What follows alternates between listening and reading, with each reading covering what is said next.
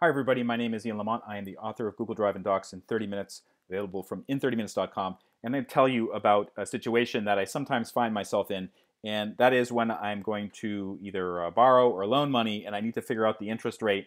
And what I typically do actually is I do it the lazy way. I just open up my calculator. Let's say it's a $10,000 loan, and it's 2% interest, so I might just do multiply times 1.02, and then I'll just hit the equal button 10 times. 1, 2, 3, 4, 5, 6, 7, 8, 9, 10. Okay? And that will give me some sort of value. The problem with doing it this way is, first of all, that's not the way banks typically work. It's not like you have an interest rate and then they're calculating it at the end of every year. Typically, it's at the end of every quarter or the end of every month, and then it's compounded. So this value that I just generated here, it won't be accurate for that reason. And then another problem is sometimes I may hit the equal button too many times or make a typing mistake. So this is not the ideal way to do it. But you can do something else in Google Sheets, and that is use a really handy formula.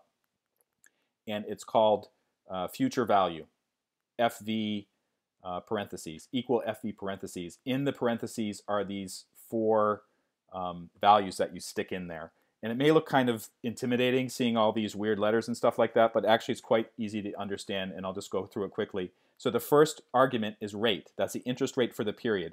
Now, keep in mind, it could be the interest rate for a month or a quarter or a year.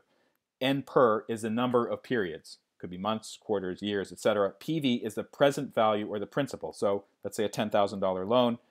You have to put a negative number in front of it. A negative symbol in front of it because it's a deposit. So you're giving the money out, and at the end you'll get money back.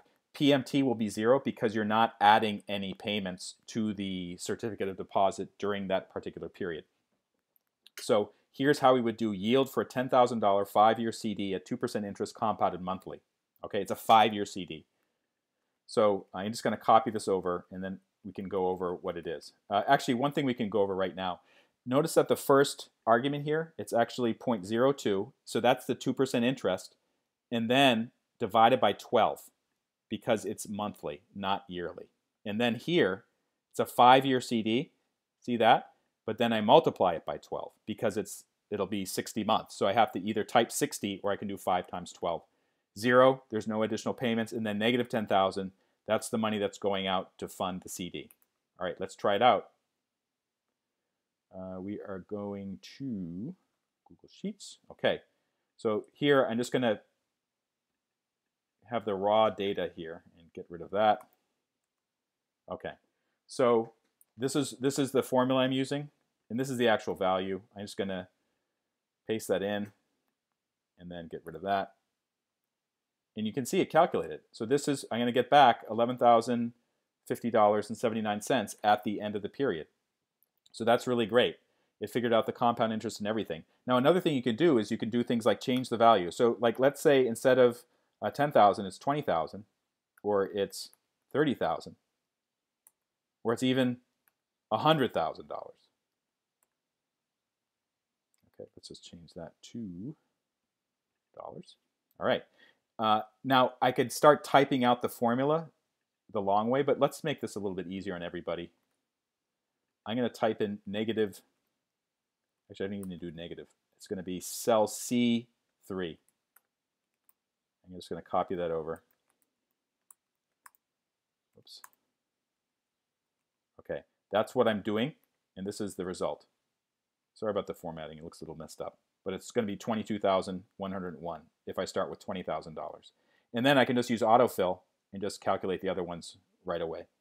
33,000, 110,000 for that particular interest rate. And again, I could also do things like I could alter the interest rate. So instead of 0.2, I could make it 3%. Or actually, I have to do it here. Oops. You can see it goes up. And then I can recalculate these just by doing autofill. For more information on how to get the most out of Google Sheets, Drive, Docs, and Slides, I have a book about this, as well as some cheat sheets, which are quick references you can just have right on your desktop. Go to in30minutes.com to learn more, and thank you so much for listening.